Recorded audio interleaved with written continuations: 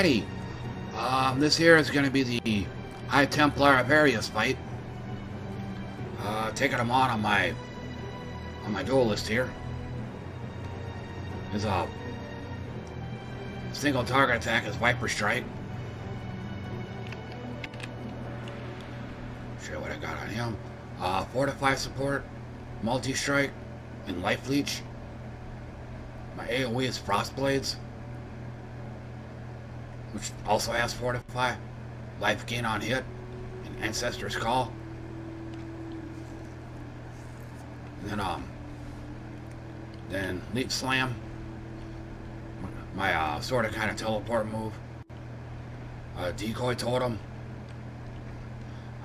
keeps him off of me, although it pretty much it's only really gonna work mostly with the ads he summons. He moves and teleports around so much that I don't think this is that much useful. Then I got vulnerability, and with both vulnerability and decoy totem, also have increased duration. So decoy lasts about 12 seconds, vulnerability lasts about 13. Then I got Stone Golem, gives me a friend to help me out, and also some extra life regen as well. And if I remember to, I'm gonna try using a portal during the boss fight. I'm usually real leery on using them, mainly because in the middle of combat I have to open this and I have to right click it, and I have to be standing at the right place because too far away and I'm not gonna see the portal, and out of sight, out of mind, but you know, because at least it's out of the way. Too close in, I might be, you know, I'd be more likely to find it, but problem is I have a habit of accidentally clicking on it. So yeah. And also, he's hardcore, so, but if he dies, I'm not gonna delete him. I'm just gonna simply transfer him over to standard. For no other reason than I don't want to have to recreate another Duelist, and I don't want to have to start over on Act 1 all over again. So, like on my Ranger, I might end up having to brute force my way through.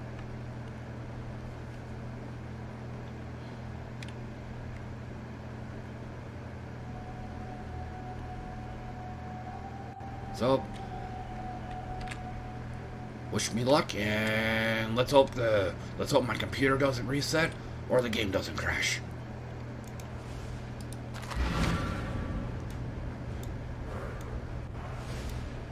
The world must be cleansed of impurity.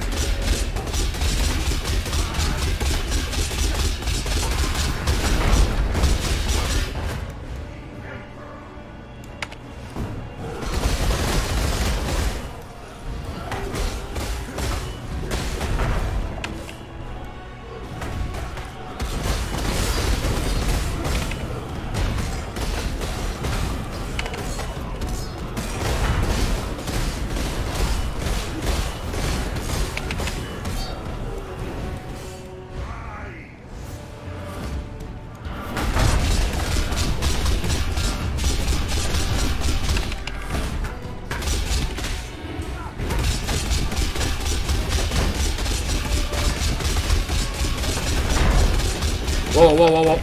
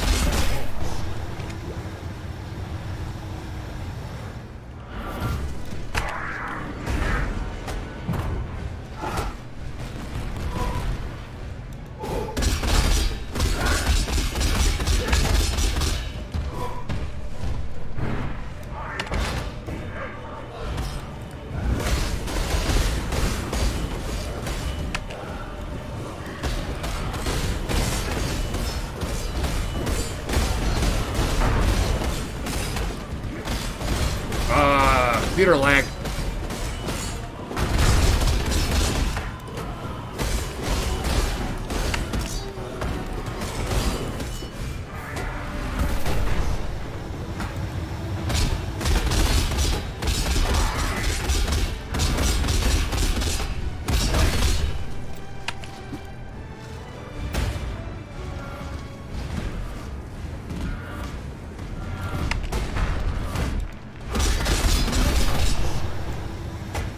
Where you going, bud?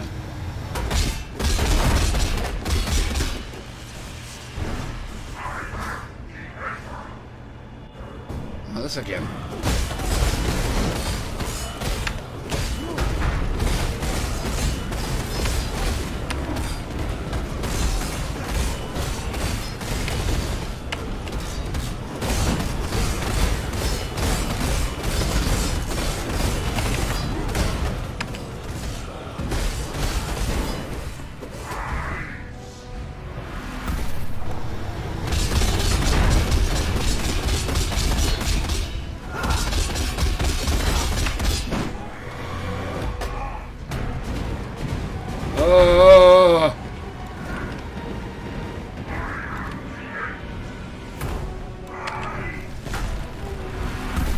There goes the beam.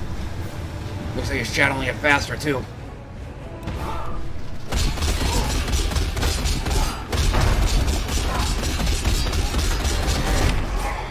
Oh. Innocence. You and only you, I shall save.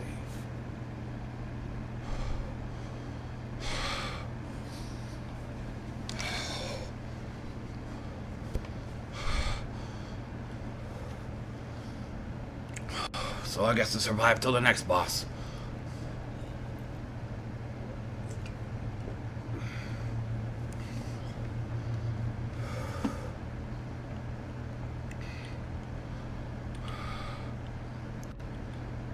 Luckily, I was able to time it. I was able to time my flask usage with that statue's hit. I knew it was practically a guaranteed hit, but like I said a few moments ago, luckily I was able to time my flask till right after it connected. I guess something else I should say on the side. I was reading the forums earlier today, and they were saying they were recommending I should have at least 400 life per act. I'm starting to wonder, like, how the hell? Because that would mean by the time I get to this act, I'd have to have 2,000 life. I mean, how the hell is that even possible? I'm sure if I went on my if I went on here, and if I picked every single life node, I don't think I could even get that. Maybe double that, 1,500 at best. But I'm considering, like, how? But like I said in other places, life is actually, to me, at the bottom. I'm more into life leech, life gain on hit, life regen, damage reduction. I mean, I'm more into that.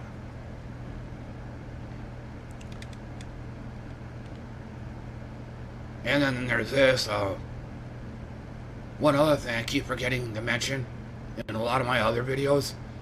All of this, especially these two, it also assumes I actually remember to use them.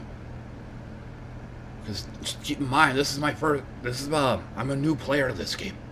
So, I've only maybe done this on one other character, my ranger. And I had to brute force her way through. She died numerous times. So I'm usually too busy running around trying to avoid getting killed to actually remember to do stuff like this. Forgot to cast vulnerability quite a few times too, when I probably could have. Forgot about the portal as well.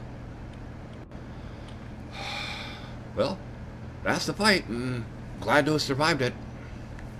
So, I'll grab the items and tuck this in.